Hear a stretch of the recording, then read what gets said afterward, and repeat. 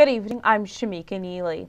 A hormone found in pregnant women might speed recovery from serious brain injuries. An experimental trial at IU's Health Methodist Hospital of a pregnancy hormone may help reduce swelling and improve memory in people who have suffered traumatic brain injuries. It has shown promise, according to Dr. Michael Turner, a neurosurgeon at Goodman Campbell Brain and Spine. Turner says other sex hormones have been widely accepted by doctors to have some impact on the brain.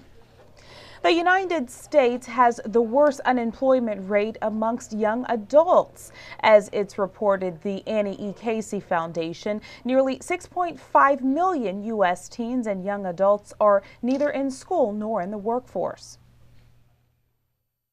The report shows the number of Americans aged 16 to 24 is half of what it was just more than a decade ago and the lowest since the 1950s.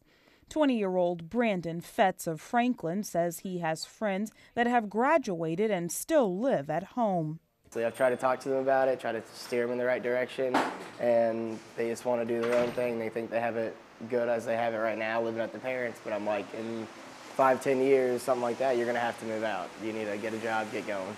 Indiana Business Research Center Director Jerry Conover says the report points out the nation should take a two-generation approach to dealing with the problem. He says that means making young parents more employable and better educated. Otherwise, it will be a perpetual cycle.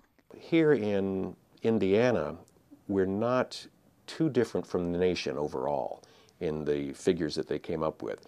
About 27% of older teens have jobs in Indiana. That's right at around the national average. And I think 61% of the 20 to 24-year-olds are employed. The report emphasizes the need to provide flexible pathways to success for more young people, including those without financial means. Your weather tonight, mostly clear, lows in the mid-30s. Tomorrow, mostly sunny, highs in the upper 40s.